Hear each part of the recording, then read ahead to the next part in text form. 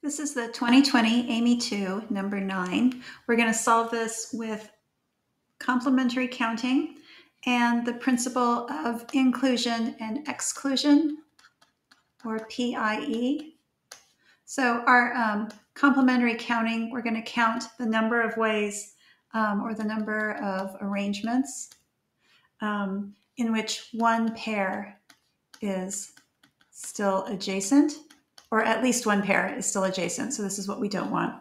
So, and the way pi works is we're going to calculate the number of ways where at least one pair is still adjacent, acknowledging that we are overcounting the number of ways where at least two pairs are adjacent.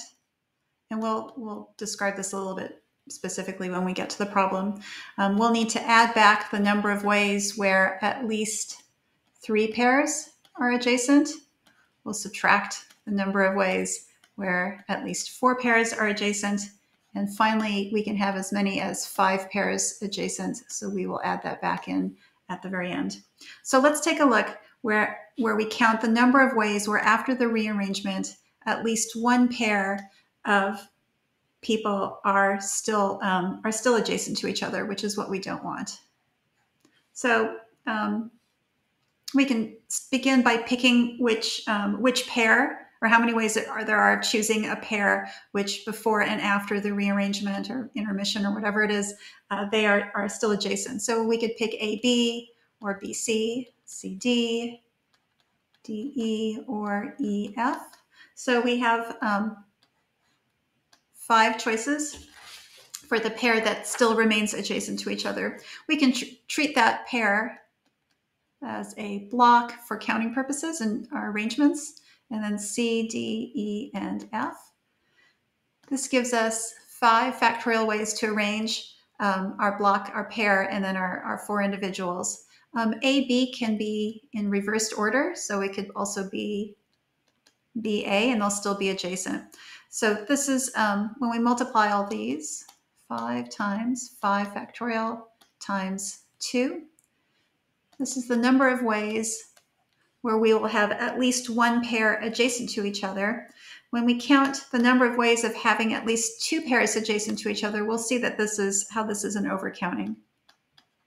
So let's count the number of ways where at least 2 pairs are adjacent to each other. There's 2 ways where this could happen.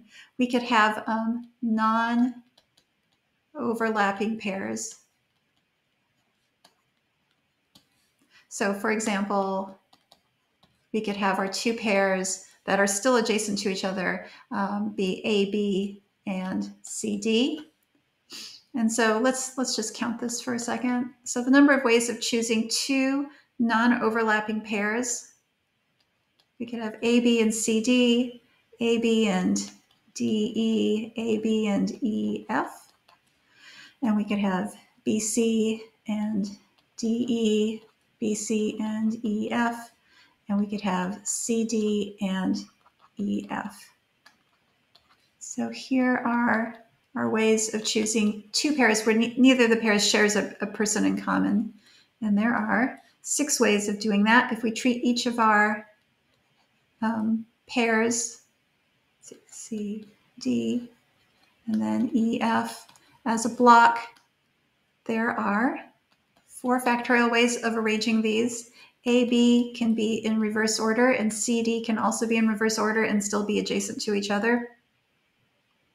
So this is 6 times 4 factorial times 2 squared, which is 576. Let's take a moment again to discuss how this overcounting occurs. So when I count the number of ways in this first case of one pair still being adjacent to each other after intermission, I'm also counting the number of ways that AB and CD are adjacent to each other.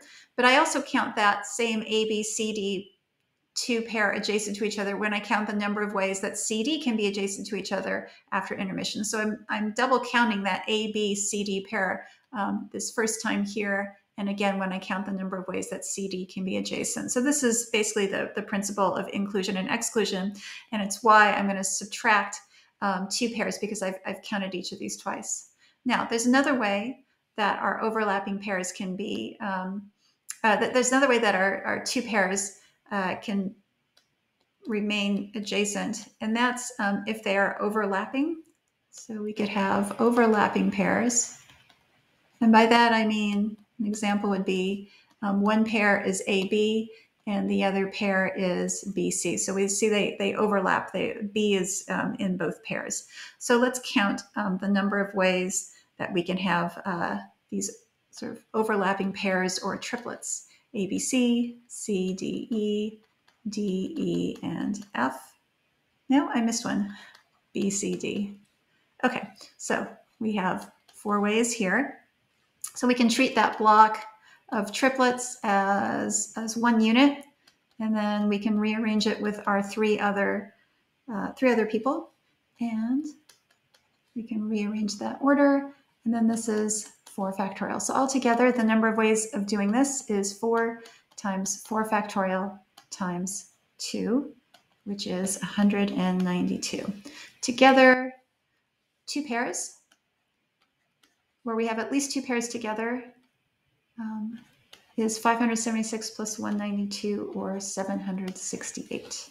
Okay, let's move along and count the number of ways that we could have at least 3 pairs adjacent. And we're going to add this back in because our 3 pairs adjacent could occur simultaneously with the previous calculation. So we need to subtract that. Now let's start with all 3 pairs are overlapping. So this might be, for example, AB, BC, and CD are 3 pairs that are still adjacent to each other after intermission. So let's count first the number of ways that we can choose our 3 overlapping pairs, ABCD, BC, D, and C, D, E, F. So that's 3 ways. We can treat this foursome as a block. They can be in either order, ABCD or DCBA, and they'll still be adjacent. And then we're left with 2 more individuals that can go anywhere. So that's 3 factorial ways to arrange. So that's 3 times 3 factorial times 2 is 36. Okay.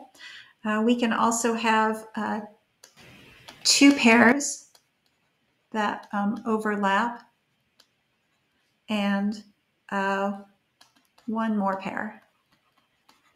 So this might look something like A, B, B, C. Those are 2 pairs that overlap, and then something like D and E. So let's list this out.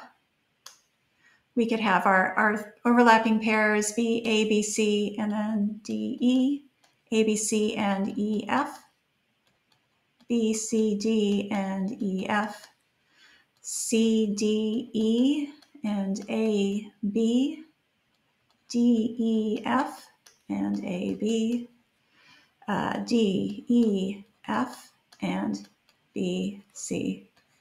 1, 2, 3, 4, 5, 6. That's 6 ways of choosing 2 overlapping pairs and 1 more pair that doesn't overlap. So we have our triplet here and our additional pair here, and then we have 1 more person. So that's 3 factorial arrangements. These guys can be in reverse order, and these can be in reverse order. So our total number is 6 times 3 factorial times 2 squared, which is 144. And our final case with at least 3 pairs is they could be 3 non-overlapping. There's only one way of doing this. We have A, B, and C, D, and E, F. So just one way to choose them. We treat this as a block, and this as a block. Each of these blocks can be in reverse order, and there's 3 factorial arrangements. So we have 1 times 3 factorial times 2 cubed, which is 48. All right, so for 3 pairs, the number, or at least 3 pairs, the number of arrangements is 36 plus 144 plus 48, which is equal to 228. Let's go to over here.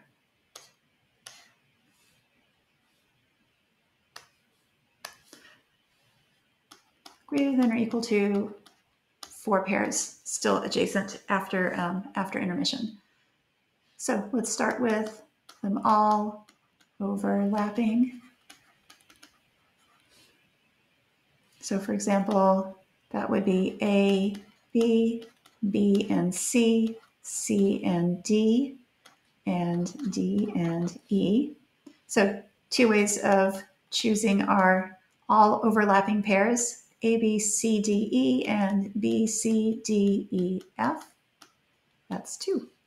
And C, D, E, we could treat this as a block with our 6th person, and there's 2 ways to arrange that. We can go forwards, or A, B, C, D, E could reverse order, and they'd sit in order E, D, C, B, A. So we have 2 cubed or 8. All right, now we could have 3 of our 4 pairs overlap and 1 no overlap. So this might look like something like A, B, B, C, and C, D, and then our last non-overlapping pair is E, F, and B, C, D, and E, F. Or we could have A, B, and C, D, E, F, just 2.